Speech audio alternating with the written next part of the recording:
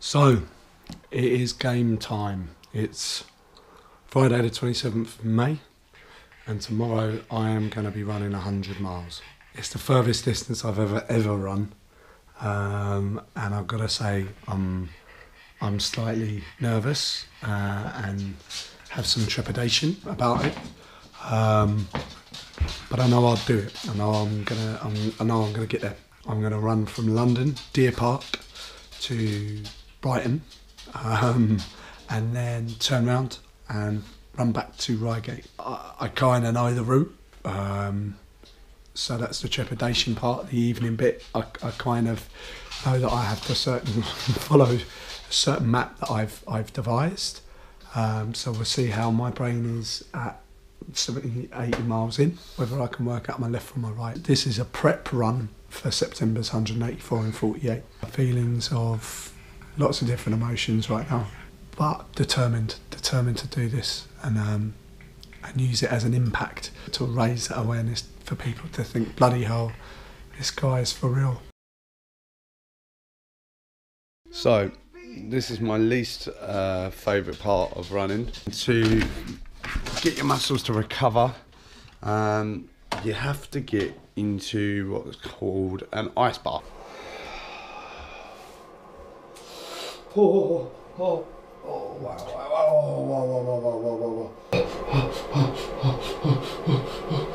Jesus, that's cold. Morning. It's May.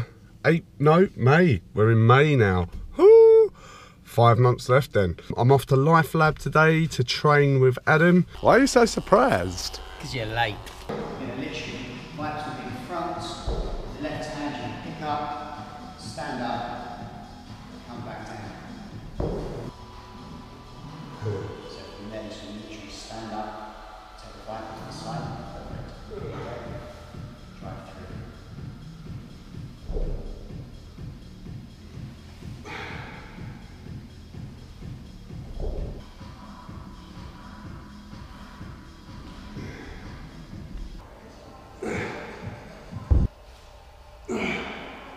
So it's almost trying to get the other hand to touch the floor as you're going. Reach through Right. and rotate. Okay, cool. So not how I just demonstrated it. So I've not been able to run for the past couple of days because I picked up a little bit of an injury in my shin. So I've had acupuncture a couple of times on it with Tim, and I've got it sorted now. The quiz in the end, last time I said it raised 1,023. Someone got match funding, which meant that raised £1,523, which makes me buzzing because I also received a donation yesterday from one of my rugby tots parents for 100 quid. Just off the bat, there you go, there's 100 quid. Amazing.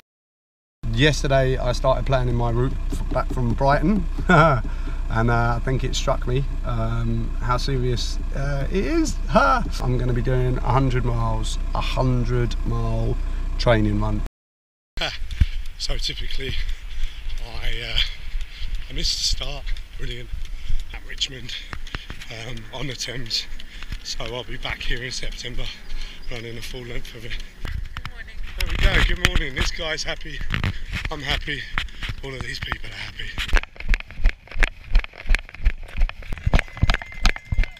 Cheers, thank you. Thank you guys, thank you, cheers. Ah, fruit down here, awesome. Brilliant, brilliant, brilliant. Got it, haven't you? You got it.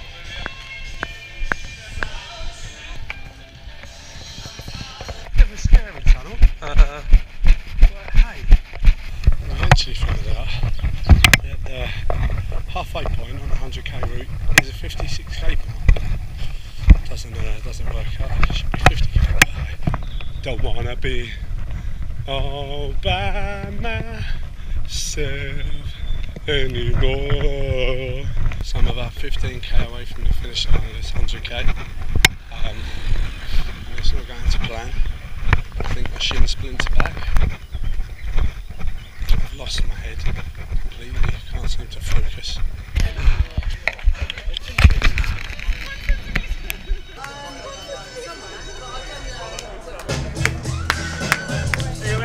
So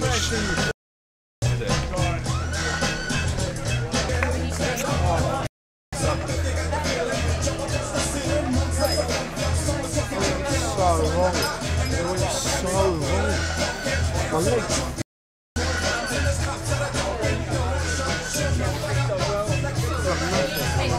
From like 65k through to 88k, all I was doing was walking.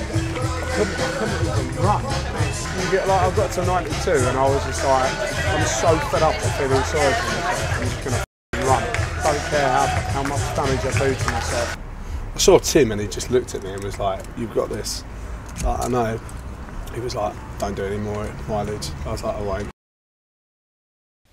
About 65k into the first 100k of it, I picked up a stress injury in my leg. So it was a reoccurring injury, which meant that when I got to Brighton, which was the finish line for the 100k, I had to stop. I was very, very devastated at the time, and distraught. And I'm thinking about it now, having a few days to let the dust settle. It's not a bad thing. It has made me rethink the challenge and made me actually think that I've learnt that I'm a lot stronger after recovery. The next day, my legs were fine. After running 62 miles, my legs were absolutely fine.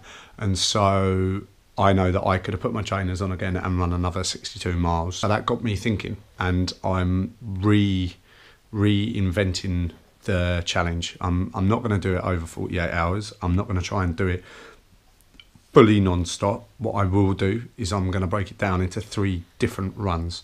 So on the Friday, I'm going to get up at stupid o'clock, 6 in the morning, and start running. And I'm going to run 70 miles that day.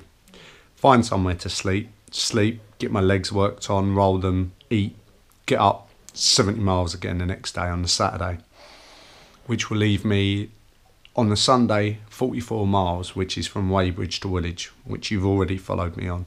But I know that way it's a more achievable target.